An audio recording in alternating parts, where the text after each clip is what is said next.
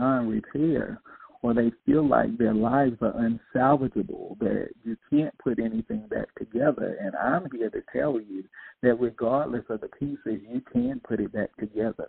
And as you do that deconstruction process, you learn about your self-limiting beliefs and perceptions.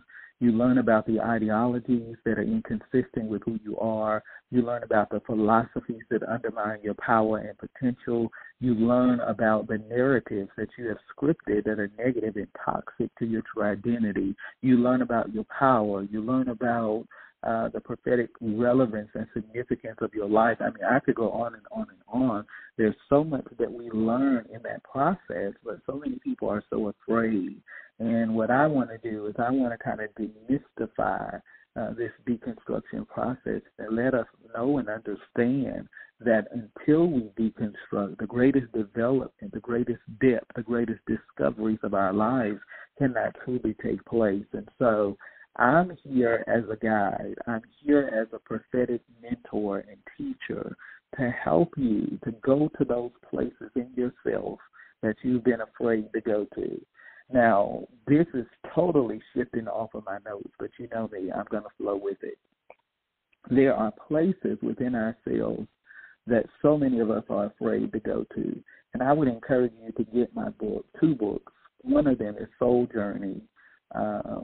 You need to read that book. It's going to help you to heal and to shift your life in so many ways. And then you need to get my other book, Significance, Reclaiming Your Personal Power in a World That Discounts Your Difference. It's a book about identity. It took me several years to write that book. I started writing it, and, you know, this is wonderful because the thing I love about podcasts and interviews and settings like this is that I get to tell you the stories that you don't know.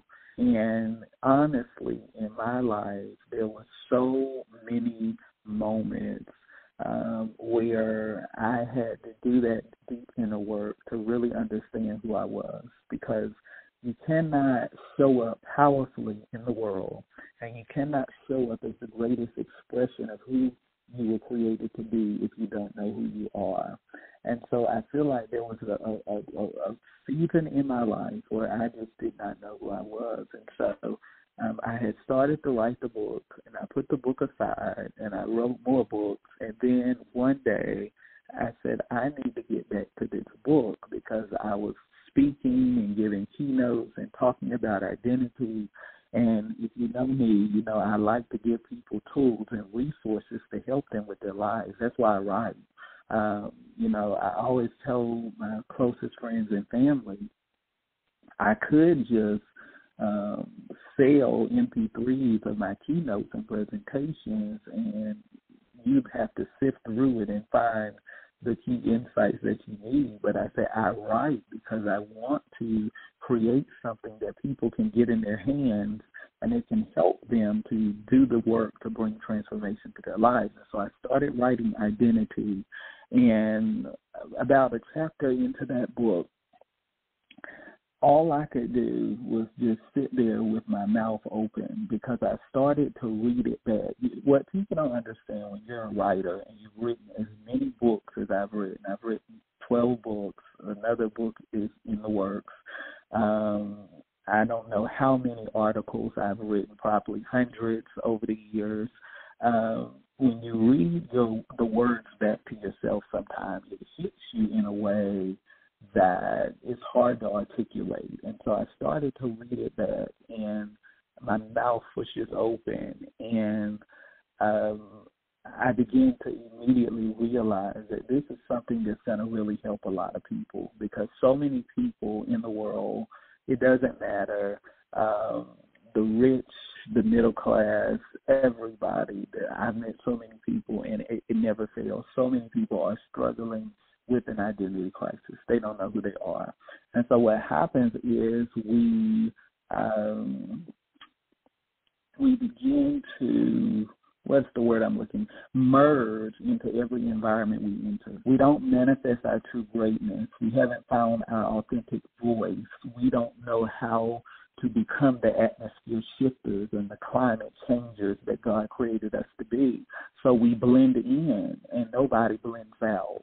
And I feel like, a lot of people say a lot of kind words, and I'm always grateful, but I really feel like the bravest thing I ever did in my life was just to blend out. When you don't fit anywhere anyway, and nobody seems to understand who you are, the best thing you can do is just be yourself. And so I've just been myself, and my brand has really been about authenticity, and it has resonated with people in a way that few people can. And people know that about me. They understand that. They know I speak in a language of liberation and empowerment that nobody else on this planet speaks. People tell me all the time, they say, Jamel, you can say things in a way that no other human being can say it. And we've heard a lot of people. We've been in a lot of presentations. We've heard a lot of speakers, but nobody can communicate these truths in the way that you do. And it's just me being me. And so I wanted to write a book that would give people the courage, because you don't need permission. The fact that you are alive and breathing in a unique design created by God is all the permission you need. You don't need permission. You need the courage to be who you were born to be. And so that book, Identity, is one of the most important books I've ever written. I still hear it to this day. I wrote that book several years ago, and it still resonates with people. I was just told recently that an entire group is going through that book's significance, and that just makes me so proud as an author to know that people are not just reading it, but they are really learning. And every book I write, there are exercises that come with the chapters, and so what better way than to have a group that's reading this book together, and they're having powerful aha moments and awakenings in their lives through this book. And so what I'm trying to communicate and convey to you today is that you got to know who you are, and you got to own that and stand in the power of who you have been created to be. You cannot go after the life that you were born for until you first let go of what is behind you. So many of us are trying to move forward with our lives when we have not first let go of the past. I always tell people that in order to move forward, there are certain things that you got to be willing to let go. And I always tell people this: allow your past to teach you, but never allow your past to torment you.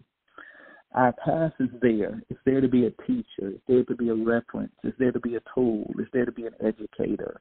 But so many people are tormented and harassed and imprisoned by the past, and it robs them of the ability to move forward with their lives. And I always tell people you cannot live in the trenches of yesterday when the possibilities of tomorrow are calling out to you. You got to embrace your future, and you got to be willing to let go of what you've always known to embrace the life that is waiting and destined for you. And so as long as you are a prisoner to your past, you can change from manifesting in your life. And so a lot of people are like, Jamel, I don't understand why my life is not changing, while I'm not experiencing the breakthroughs and the shifts and the pivots and the turns and the transitions that I want to experience in my life. And what they don't realize is that they are prisoners to their past, and you have got to be willing to let go of your past in order to embrace your future. You got to be willing to say goodbye to your past and hello to the possibilities of what your life can become. You cannot move forward with your life living in the rearview mirror.